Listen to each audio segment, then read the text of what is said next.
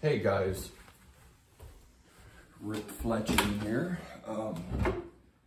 Sorry, my little remote control for my camera is not working right now, so I gotta do it manual, so I gotta walk in and out of screen. I hope you don't mind.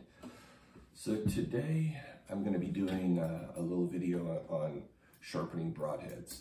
So it's gonna take, this is not gonna be a super short video, so I'll just take my time. As you guys have known over the years, I don't promote a lot of the traditional broadheads, and there are a couple of reasons for that. I don't dislike them. I believe in them. I shoot single bevel broadheads myself, along with, I shoot ram cats. I love ram cats. There is a reason. One of the main reasons is, the information we've gathered over the way they should be sharpened has changed over the years. Old school was just take a file, leave a rough edge. Dr. Ashby's saying that's not the best way. You want it really honed. Now I believe they've proven without a shadow of a doubt you want it razor sharp. And a lot of people have a hard time getting a single bevel broadhead or just a broadhead in general sharp. So I thought, you know what? Lansky reached out, so this is not a paid promotion, but they did provide this to the bow hunting community. Everyone knows I sharpen knives well. And what I told them was, I was like, look, a lot of these broadheads, the Bishop, this is 600 grain Bishop broadhead, 200 grain Bishop broadhead, 150 grain Bishop broadhead. These things are S7 tool steel. You just can't take a file and hammer it out and have a razor sharp broadhead. The Black Swan, that's a 52, I believe, Rockwell, stainless. It holds an edge good. It's hard to get an edge on it. Oh, you know what? I probably should have brought up some other, I've got some other heads I should have brought up. I may step out of camera frame here for a minute and grab that. I'll be right back.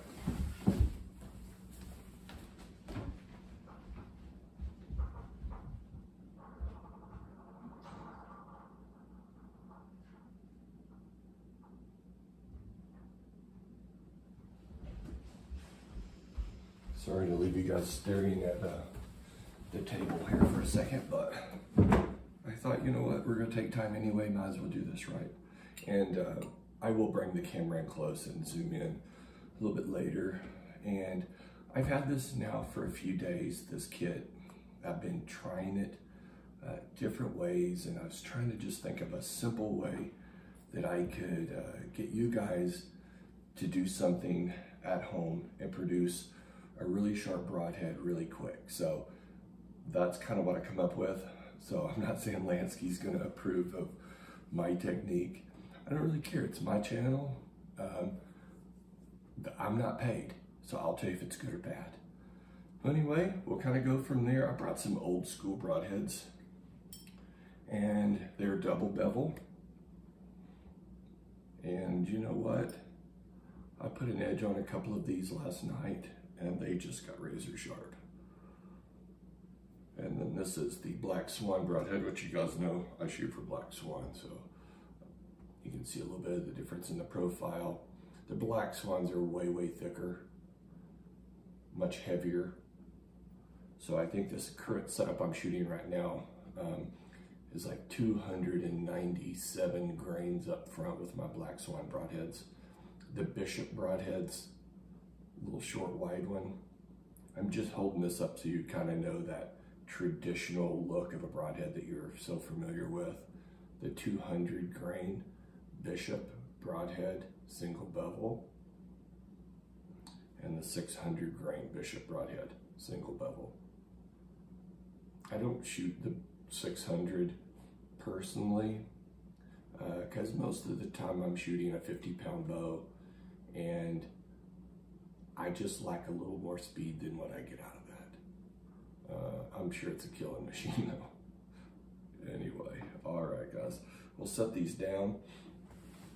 Once I get, I think, the preliminary over, we'll go ahead, I'll pull the camera over, zoom in, and I'll show you the way I kind of set some of the stuff up.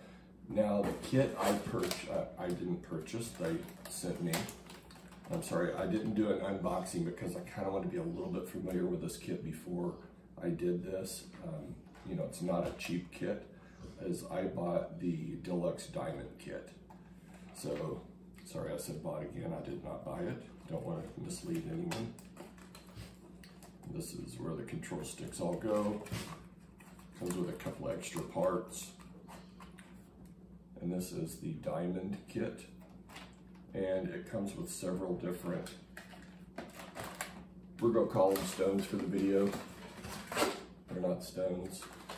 And I got one honing, stropping home also in addition, because I told them, I'm like, look, these people want these things razor sharp.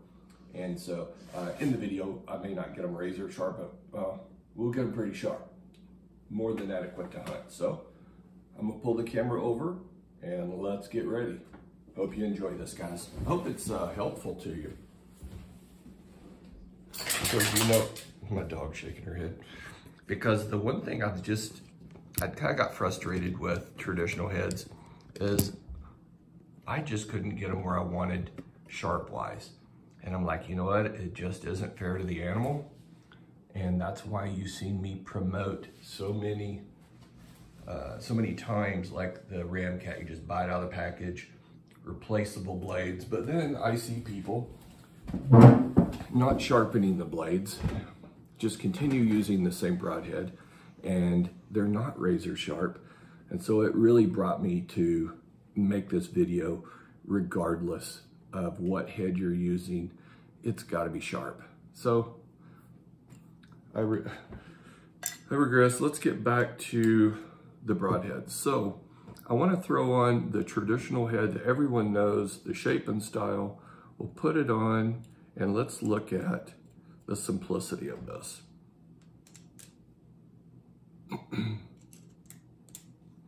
Sorry guys, I've had too much coffee this morning. I got the shakes.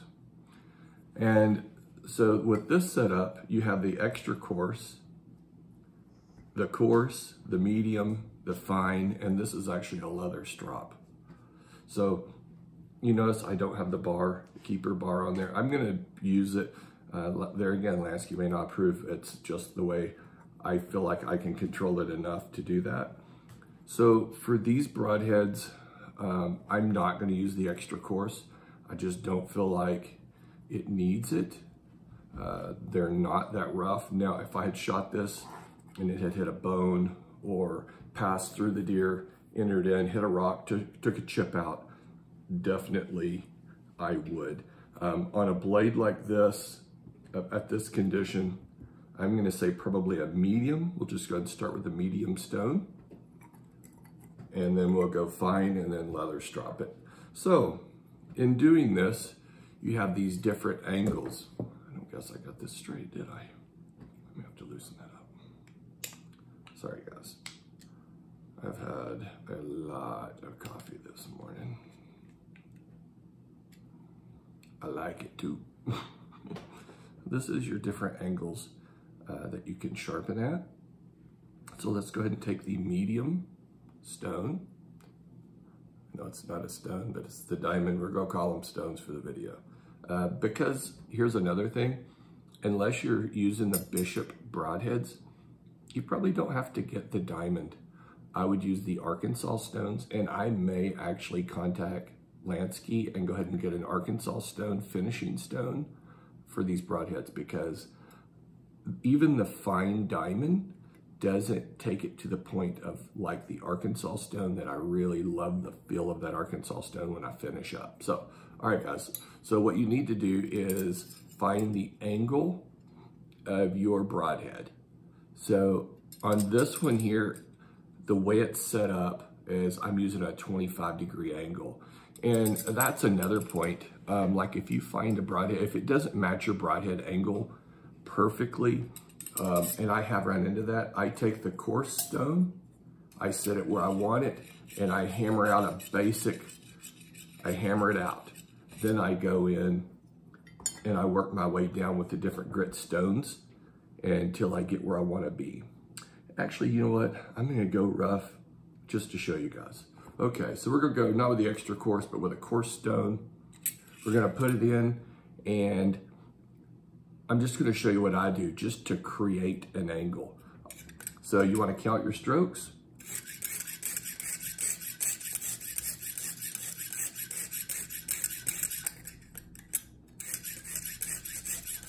So let's say 20 strokes there. We're gonna flip it. And we're gonna do 20 strokes here.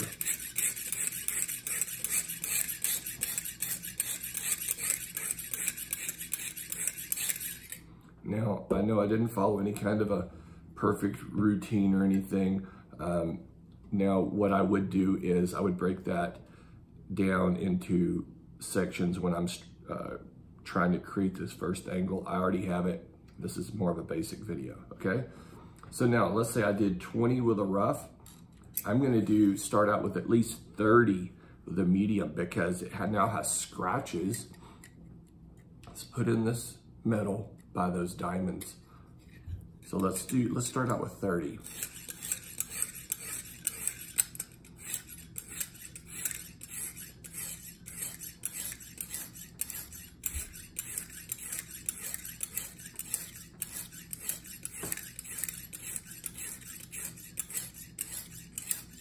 So that's 30, okay? Now we're gonna flip it. Go back to this coarse stone on the other side.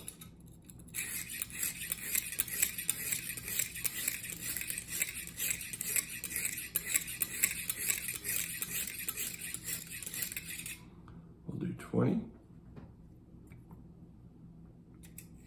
And then I'm gonna try to go ahead and sharpen toward the tip. I've tried it both ways. It really doesn't seem to matter a whole lot, but I know that that's what a lot of people do. We're going to do it. So we're going to do 30.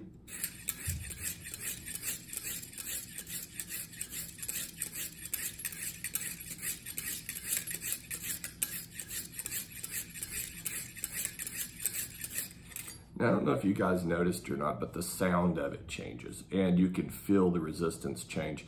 You kind of know when it's time to move on. You can just feel it. So I'm gonna go ahead and hit 5 more times on each side with this medium. You notice I covered a larger area. I'll do that again. So now we have 10, so I'll go ahead and do 10 over here.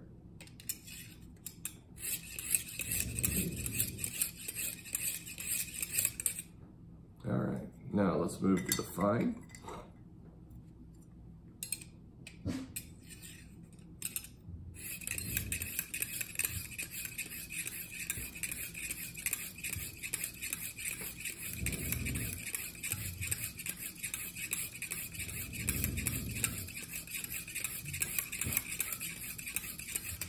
That's 40.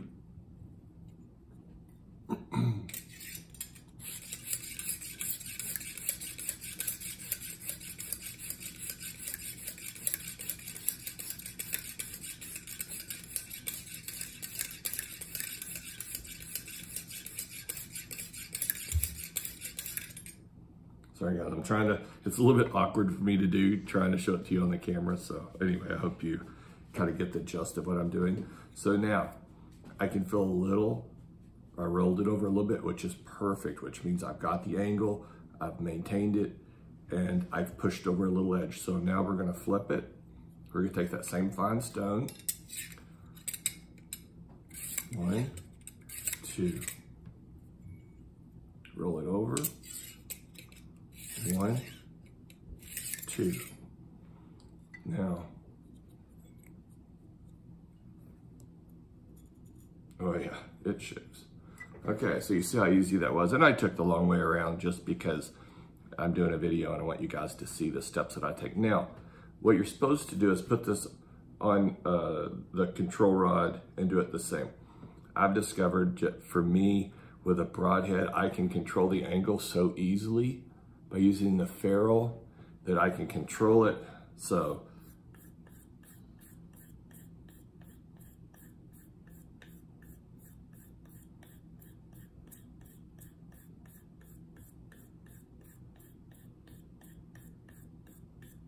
times 40.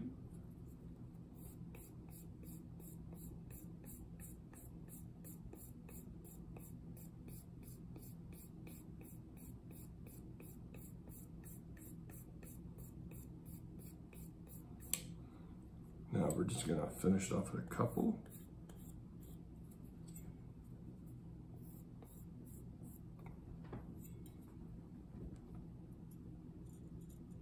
Oh, yeah. Can you hear that? Just popping them off. So that's how easy it is. And you can take it further. On a double bevel broadhead like this, you can even, like many times I'll take it to, I'll roll my window down on my vehicle and I'll just smooth it on the edge of the top of my window, the driver's side window. But this is razor sharp right there. So we'll take this one off. That's a double bevel. And I'll show you on a single bevel. You're gonna be surprised what I do on a single bevel broadhead. It's pretty funny. So let's put it in. But I've been trying different ways to try to create, there's a lot of ways to do this, but what I wanted to do, there again, the only reason for this is I know there's a real push for the single bevel broadhead, but I don't feel like people should shoot it if they can't get their broadhead sharp. So that's why I'm making this video. So what we're gonna do is, this is a single bevel broadhead. It's flat on this side. Here's your bevel here. So again, what we're gonna do, I'm gonna go ahead and grab the coarse, not the extra coarse, and we're gonna go to the bevel side, check our angle. That looks like that will work. And let's hammer out a few.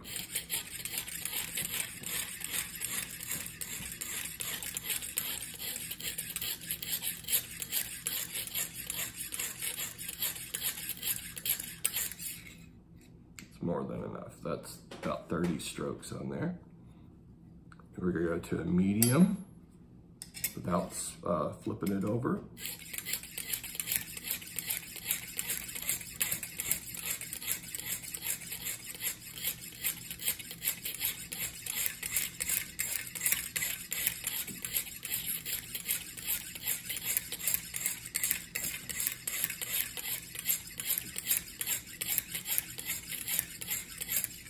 That's 56 times. I know that's more, but I went till I had the feel, till I felt it. You'll know what I mean whenever you start using these diamonds. It's not like a regular stone that you would use. These actually cut, you can feel it cutting.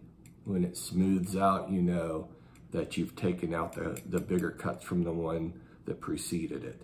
Now we're gonna go to the fine. And then sometimes, I know you always go the same direction, whatever. Sometimes I go cross hitch just to take out any scratches that may be deeper. But we'll go ahead and go do this.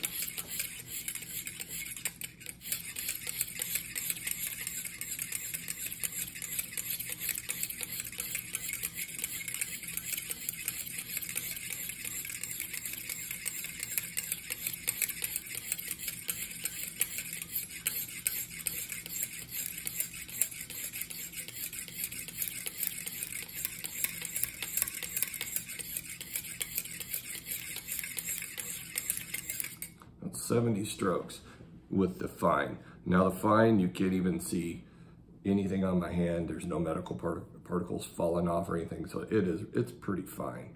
All right, and as you can imagine, we're gonna have, on a single bevel doing it like this, you're gonna have a little bit of a rough side on the back, so let's flip it over, and we're gonna go straight. You know what? If yours hasn't, you may have to go to the medium. Let's just go to the medium for video's sake. And with medium pressure, light to medium pressure, we're gonna do 5 strokes, okay? That's on the flat side. Now, there's a reason for this. If you looked under a microscope, this metal is rolled over. So we did 5 strokes. Now that we're gonna come into the fine.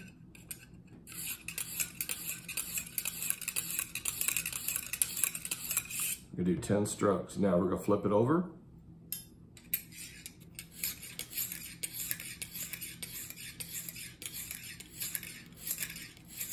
and do 10.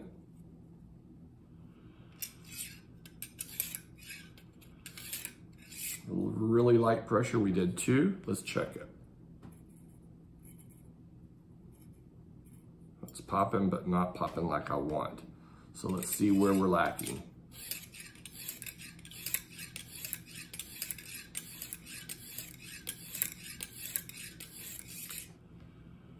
Let's see if this is the, yeah, that was it. Okay, so I was just a little light on the flat side. Isn't that cool? So just by going in and hitting that flat side and putting a micro edge, so actually you're creating a micro double edge, but you pretty much have to get these babies razor sharp like that, where it just pops the hairs off.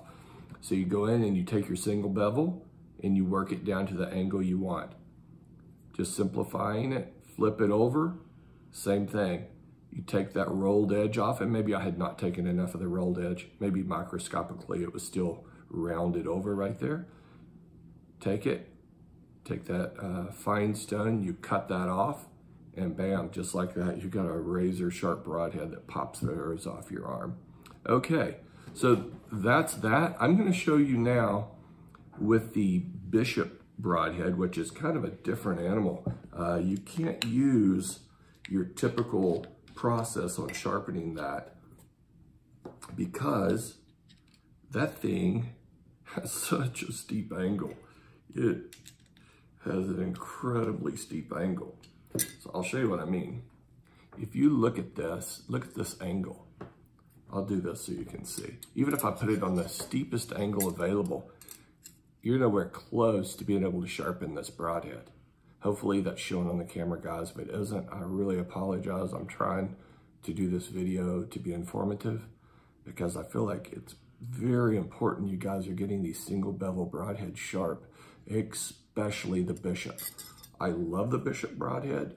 They're indestructible, but they do have a downfall. You can't sharpen them unless you know what you're doing. So I really want this to be educational. If you're going to spend the kind of money these broadheads cost, good grief, guys, sharpen them. The most important thing you can do right now is buy a good sharpening kit. I don't care if it's really old broadheads that you've got. This thing here will just scare the hairs off your arm. Super easy. So this is that Bishop. Well, let me show you what I do.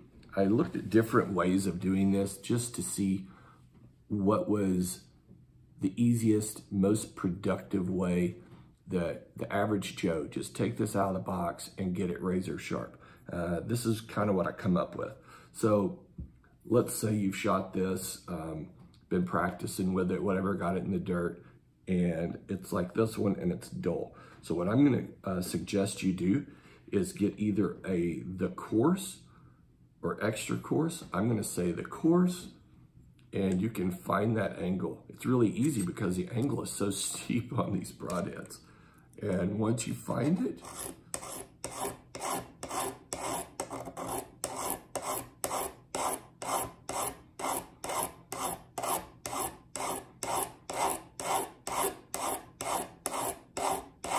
hopefully I'm hitting it. Me trying to do it out here for the camera is a little bit awkward. So then we're gonna go to the medium stone. Okay, so there again, you can just look at it and see where it's at, or you can actually feel it. So we're gonna angle it a little bit.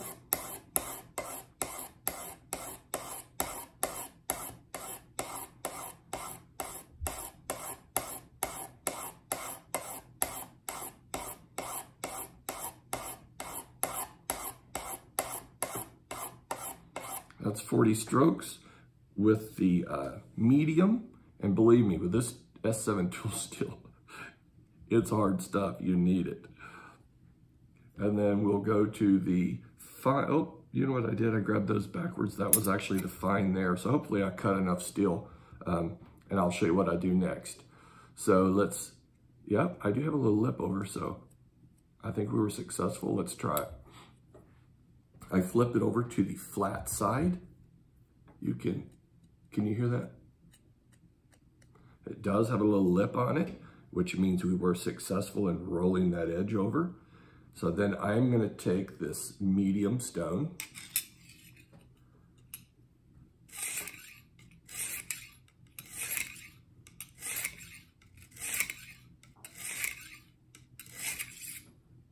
Try 7 times.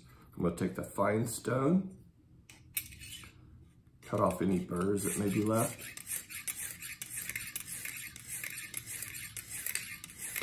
Now, this sounds kind of crazy, but what I'm gonna have you do at this point is test it. Yeah, it's popping hairs, but could be better, okay? So we're gonna go back over to this side again. I'm hoping this is showing up, guys. I'm trying.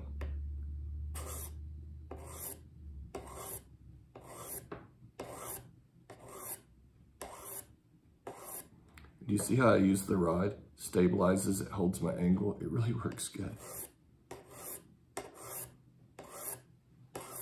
All right, that's getting super smooth, so I'm pretty sure we're there. And then we're gonna just go, I'm gonna actually go back. I'm gonna try that. Let's see, 3 strokes. Yeah, there we go. All right, so that's what you gotta do, guys, for the Bishop broadhead, and that worked great. Sorry, it's got hairs on it. That's all there is to it. You can sharpen single bevel or double bevel broadheads, and that's what this Lansky diamond. Oh, if you're gonna sharpen the Bishop broadheads, 100%, you have to get a diamond sharpening kit. You cannot do it with stones. It'll wear you out. I've done it, I've tried it, and it takes so long, it isn't worth it. Go ahead and get a diamond honer and work it down. You see how easy that was. I drug it out for the video just to try to show you all the different stuff there is involved in doing this, but it's so simple. It really is simple. And so just to recap what I do on any of these single bevels is, I'm gonna just imagine it's a regular single bevel that the angle will work, is you work your angle, okay? I'm working toward the tip. You don't cut on the way back, you just cut on the push. So cut, cut, cut, cut. Okay, we're gonna roll it over. We're gonna maintain the same angle. So you wanna keep that same position, whatever that is. And then we're gonna go in toward the tip again, only cutting on the push. Just a few times, make sure that we cut all of that rolled over steel off, and it exposes that razor sharp edge. You can see how it just grabs my finger. Hopefully this will show. Let me show you this. It's stupid sharp. I'm gonna push it, but it's cutting in just to even set it on my thumb. But it just wants to cut now. Now this is a very doable blade. It's razor sharp. It's tough as a nail. I'd be proud to hunt with that. But I can tell you what, if it isn't razor sharp, don't shoot it, guys. Take the time and get them ready. All right, I'm looking forward to hearing from you. Please be kind on your comments. It's a family channel. And I did this for you guys and myself because I was getting a little frustrated on trying to get these sharpened with that traditional stones. I just was having trouble. But now, as you can see, I've sharpened several broadheads. And especially if you guys, because this kit, let's face it, it was designed for knives. And I've tried to incorporate it into broadheads. It manages your angle exactly. So I think that's the big thing with these single bevel broadheads. People were having a hard time getting that same angle every time on the stroke, which led me to come up with, and you know, I'm used to, you would just come in flat and knock the burr off. Just real careful, flat.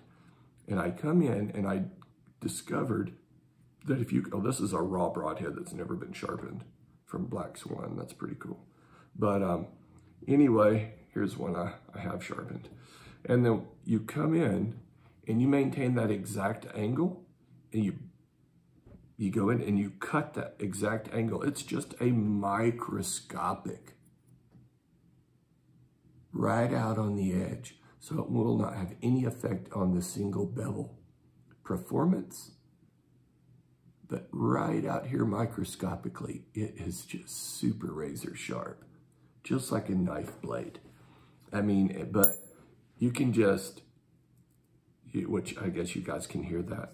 My arm was sore last night. I was sharpening a bunch of knives and broadheads, getting everything ready, and I've got bald spots all over my arm. But anyway, guys, old school, Bishop, 600 grain, Black Swan, stainless steel. I don't guess it matters. The diamond will cut it.